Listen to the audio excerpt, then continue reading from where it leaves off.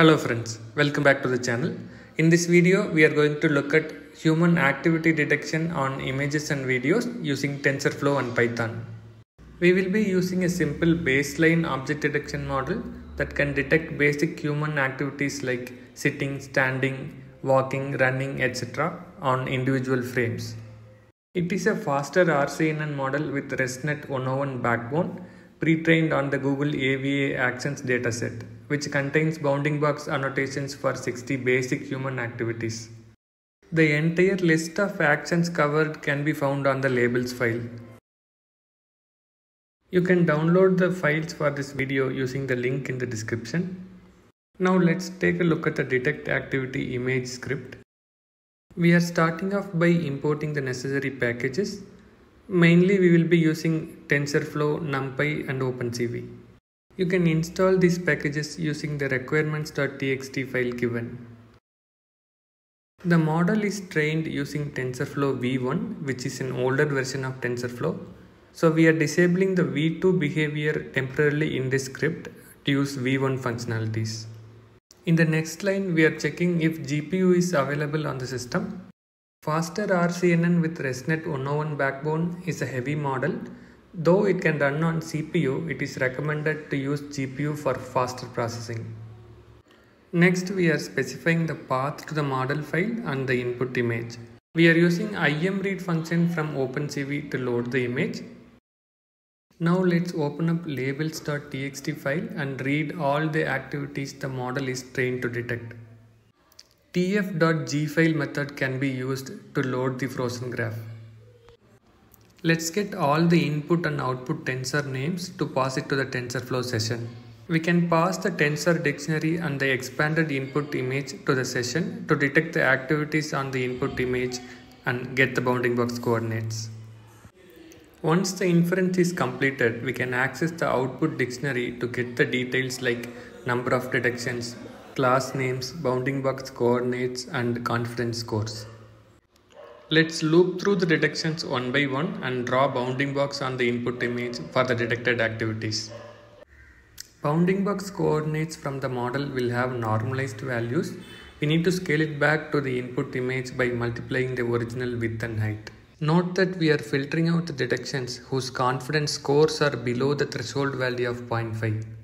Finally, we are displaying the output image and saving it to disk.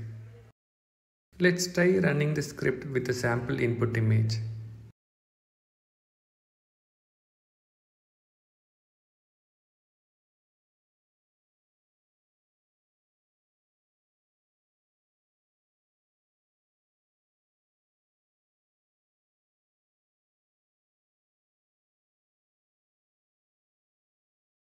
We can see that the model has detected the activity of the people in the image.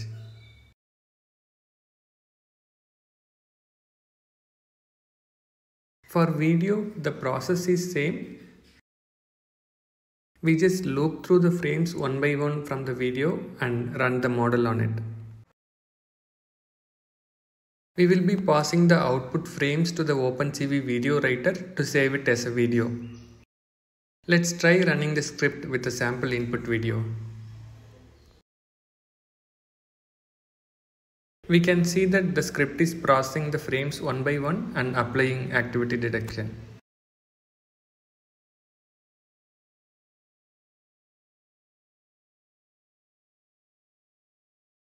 Let's take a look at the output video.